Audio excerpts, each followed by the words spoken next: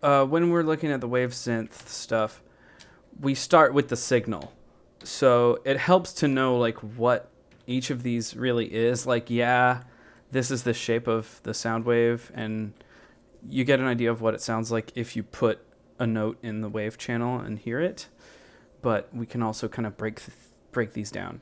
And the way that the waves actually work is that like the sawtooth one is kind of like it has the most harmonic content, and then the square wave has like half as much harmonic content, and then this I don't know if it's a sine wave or a triangle. I think it's supposed to be a sine wave, but when you kind of look at the waveform, it really looks a lot like a triangle.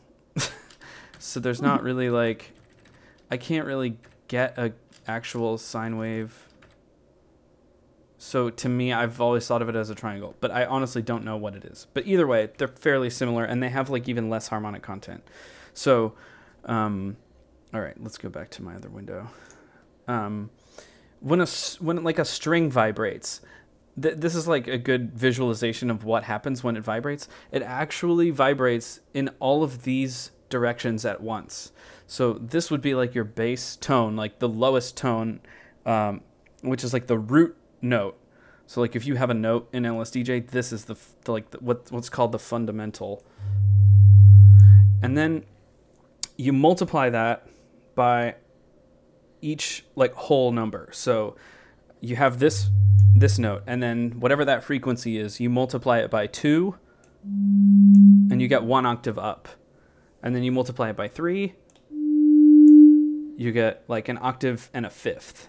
And then you multiply by 4, and so on. So like 4, 5, 6, etc. In LSDj, you can get up to 15.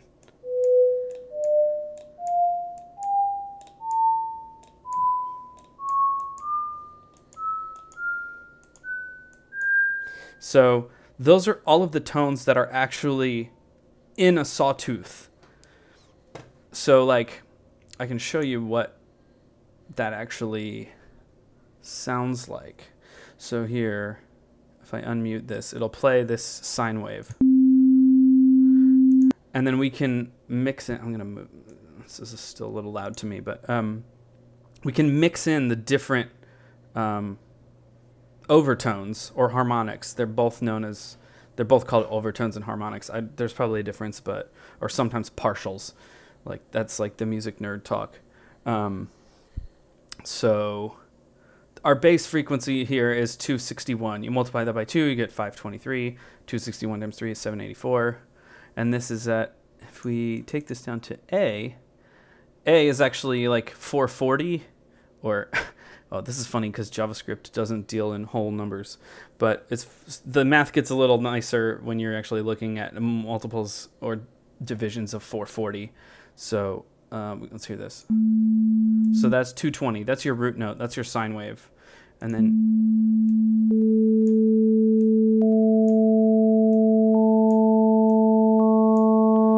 so like you can see the more harmonics or overtones or partials that we add, the closer we start to get to a sawtooth wave. And like this thing has a cool little diagram. If I go back to the bass sine, we can actually like see it happen in real time.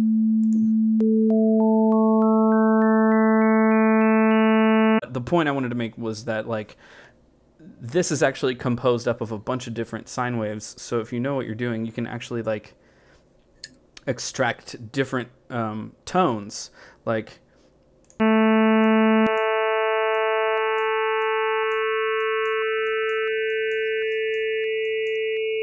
just that one.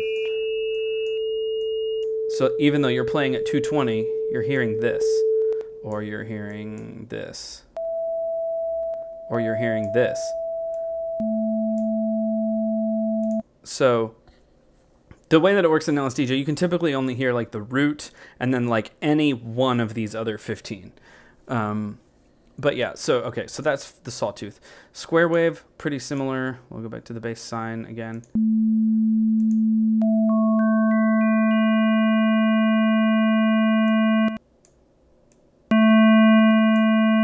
So As you can see, square wave, similar idea to the sawtooth, but it contains fewer harmonics.